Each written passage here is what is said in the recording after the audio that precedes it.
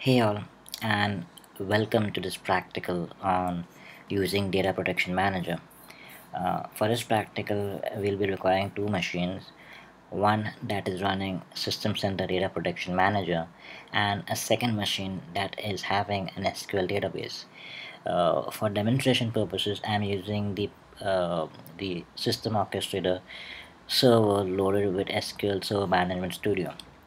Uh, in my SQL Server Management Studio, what I've done is I've gone into databases and I've created a demo database. This demo database is having one table called DBO students, which is having two columns, one for name and one for roll number. So if I run a query right now on this table, I can see that uh, I have I have around two rows of data already inputted into this po.students and execute. Alright, the reason I'm doing this is so that after I take a recovery point, I'm planning to insert more data into this and then do a restore back to this database to check whether is my recovery point successful or not. uh, Once you have done this, once I've entered some data, maybe a single row of data or maybe multiple rows. Alright, after I have created a database in my SQL Management Studio, I will come into my Data Protection Manager console on my DPM server. There are three things that need to be done. First thing is I need to have an agent, I need to have a disk, and I need to create a protection group. If I click on disks and click on add, you will see that currently I am not having any disk at all over here. What I've done is inside of my VMware I've attached a 20 gigabyte virtual hard disk. If I go into computer management and disk management, I can see that this disk is now showing as 20 GB and unallocated. You can also see that it's showing as offline. What you need to do is right click on top of this and put this online over here.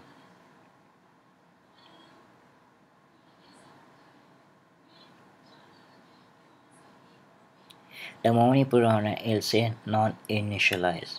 So you need to right click on top of it again, select initialize disk, and you can select this GPT, that is GUID partition table, and click on OK. Once the disk is initialized, I will come back into my data protection manager. I will click on the add option in disk and my disk will now be visible. I'll just click on the add button and finally click on OK.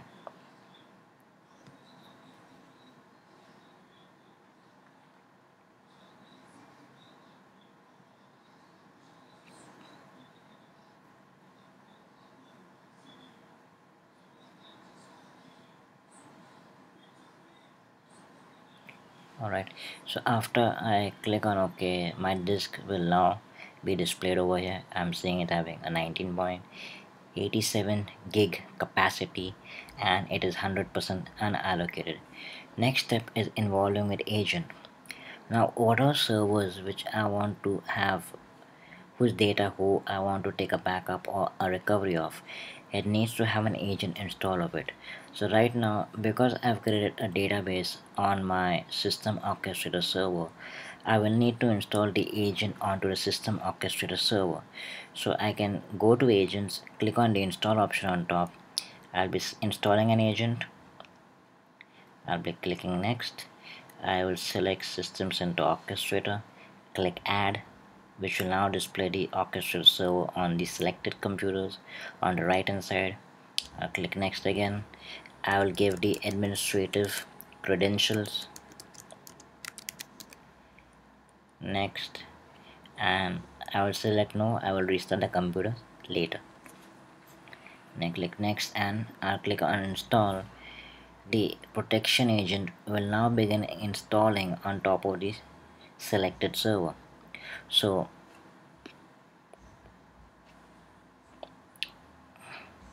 alright, uh,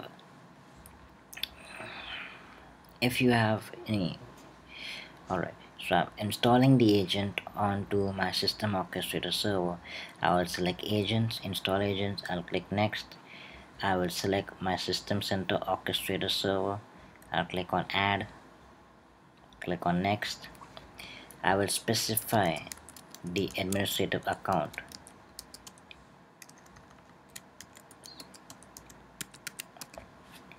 and I'll click next, and I will select no. I will restart this selected computer later.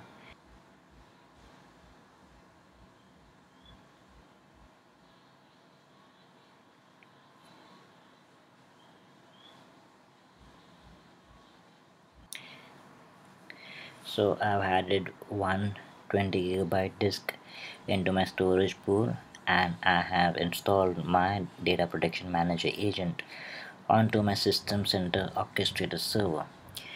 Now, just doing these two things is not enough. Since I'm working with an SQL database, there's one more thing that needs to be done. If you go on to your SQL database management studio, you will see when you log in there's an option called security, and that there's login. In that there's an account called entity authority slash system. You need to right click on top of this, go into the properties, and inside the properties for server roles, you need to make sure that this account needs to have sysadmin rights onto the database. As well, whatever account you'll be logging into, like for example I'm logging in as a DC admin account, you will also need to check that account whether it has the sysadmin server role.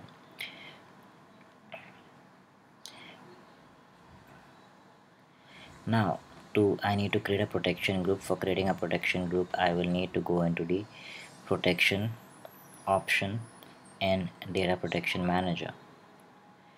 Once I go into a protection option, I will get the option. I will need to then create a protection group. If you see over here, before you start protecting data, you need to add this to storage pool, which we have done, check. We need to install a protection agent also, which we have done, check. Now to create a protection group, I will go on top to menu and I will click on the new option. Once I click on new option, it'll give me a create a new protection group wizard.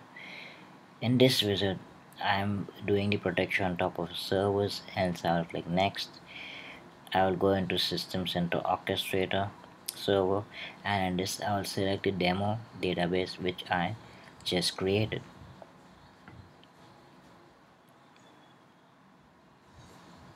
So I'll be taking a backup or a recovery point of my demo database. Once I tick mark it, it'll come under the selected members section. I'll click next. I will create the protection group as SOC group SOC protection. Right. I'm doing a backup to disk and short-term protection selected. I need to have the retention days as 5 days and synchronization frequency as 15 minutes. When I click next, you will see that it is giving me as disk space allocated DPM as 14.57 GB. If I change around in the retention range or the synchronization frequency, the pool allocation will change as well. Like it now will gone to 12.77 GB. So what is happening is, since I want to store my backups for 5 days and the synchronization frequency will happen for 15 minutes, it is deciding that how much space would be required for this 5 days worth of backup.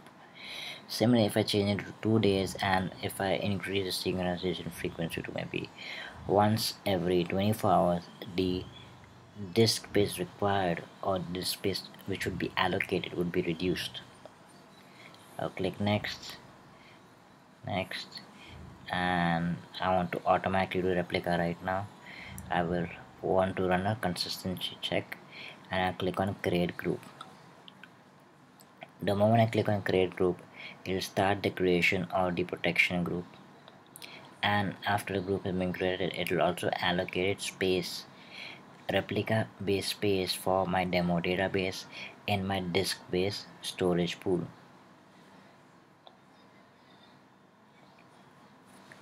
Alright, both of them are giving us success. If I click on close and see my protection group, I can see that a replica creation is in progress.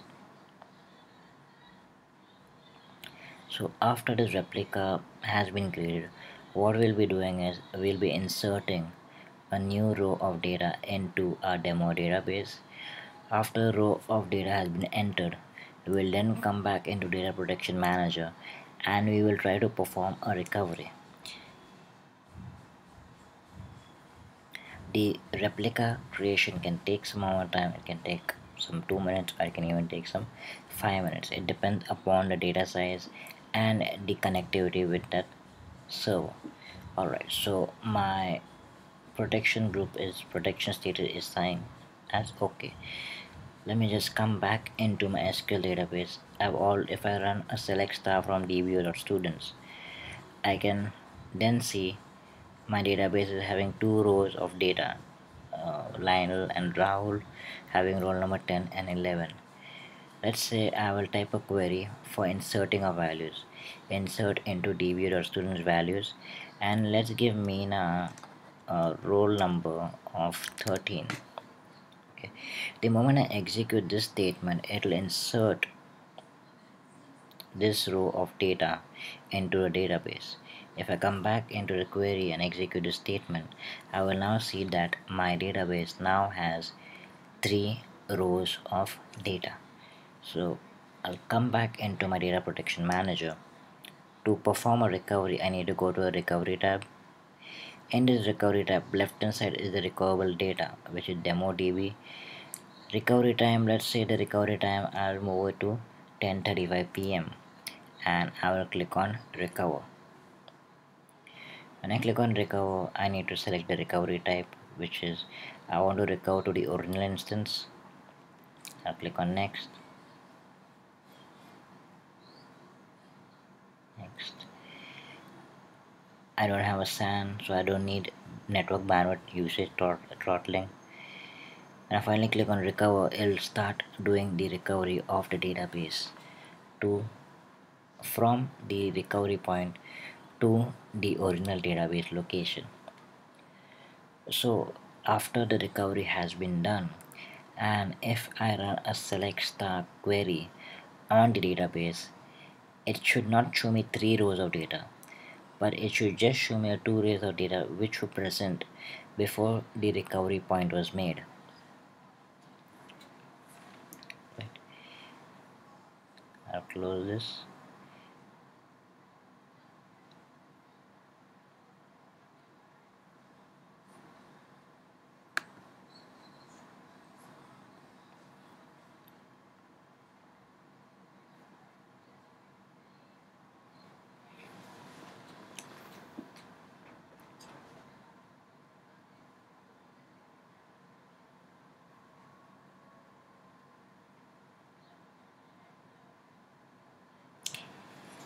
If I come back to my database and I run a select query again, I will now see that my database is having the 2 rows of data which were previously there in my database before the recovery point was created. This means that my recovery point has been successful and my data has been restored to a point when the recovery was made. If I go back into protection, it may show me replica is inconsistent.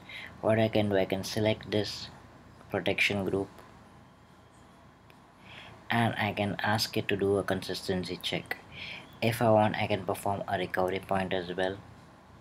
Let me just click on consistency check and do you want to perform? Yes. So now what it'll do, it'll now try to perform a consistency check and a verification on the data of the recovery point. If I want to create a new recovery point, I can click the new recovery point button again.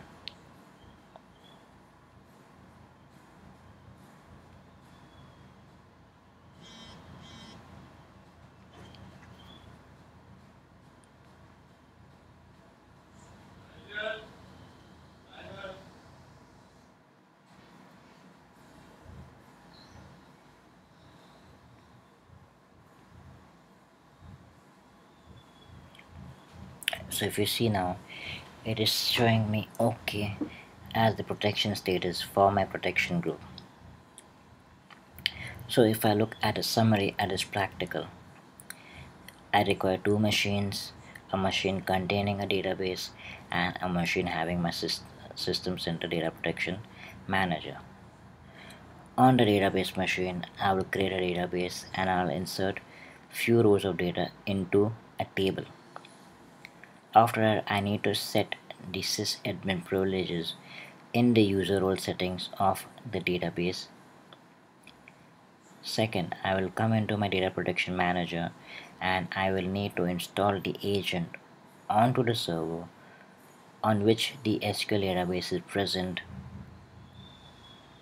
the database which I want to take a backup of. Then I will need to allocate disk-based storage into my disk storage pool. Then I will create a protection group which will then take a replica of the current state of the database of that server. After replica has been created, I will insert some more rows of data into my database. I will then perform a recovery from using the protection group and the latest recovery point. After the recovery has been successful, I will then check the data of the database whether it is showing the data which was present before the recovery point was made.